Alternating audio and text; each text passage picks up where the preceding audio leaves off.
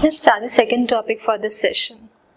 We have covered net income approach, we have covered net operating income approach. Let's start with the traditional approach now. Traditional approach is basically understanding the viewpoint of equity and debentures. Now they say that leverage plays a very important role in your capital structure. What is leverage? Risk. In the coming sessions, we'll be focusing more on the leverage or the risk part. One important part of risk is a financial leverage, a very important type of risk. And this risk, financial risk, arises because of your financial obligations in the form of interest payments. And this theory focuses more on the financial leverage, and it's a financial leverage plays a role, the risk part plays a role in your capital structure. The traditional approach actually is just a combination of your net income approach and the net operating income approach.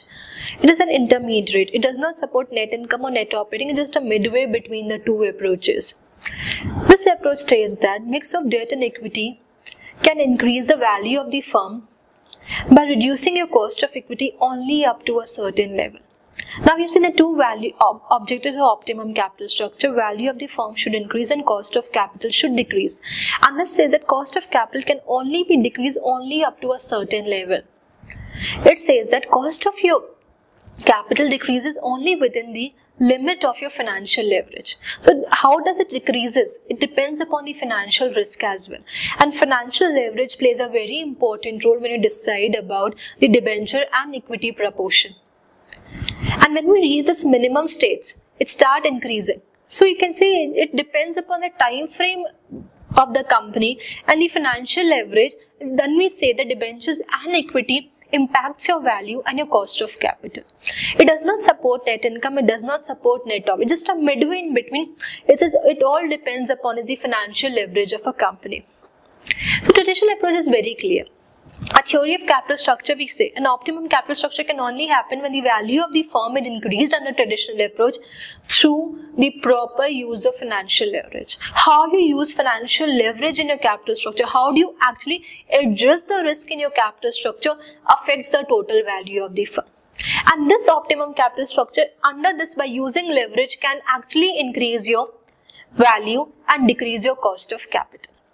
So it's all about risk, or the financial risk is what net operating income and net income approach did not cover. And traditional approach just a midway. It says it all depends upon the lifeline of a company and the leverage as such. As you can see the graph depicted, you can see how at a cost we have a cost of capital on the y-axis, and we have x-axis we have as the financial leverage that is based on debt and equity, and debentures increases your risk.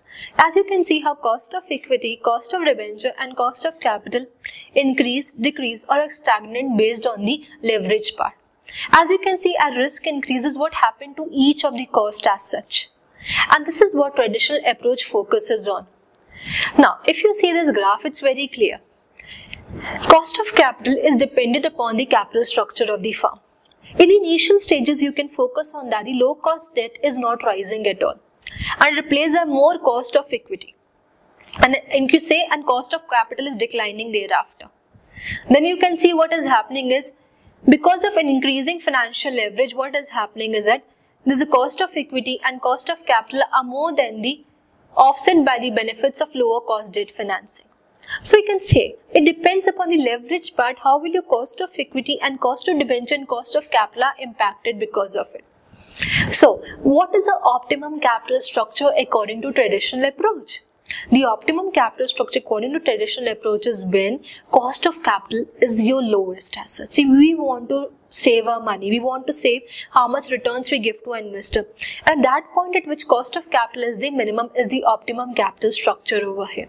So when we have depend on leverage, you can, as you can depict in the graph, it depends on the lifeline of the company, how equity, debenture and overall cost of capital is increasing. They focus on the minimal point, and that will be impact the value of the firm, and that impacts the total cost of capital. And this is what traditional approach, just a midway. It does not focus on net income, net. It does not say capital structures decisions are relevant or irrelevant. It has its own saying, focusing is on the financial leverage viewpoint.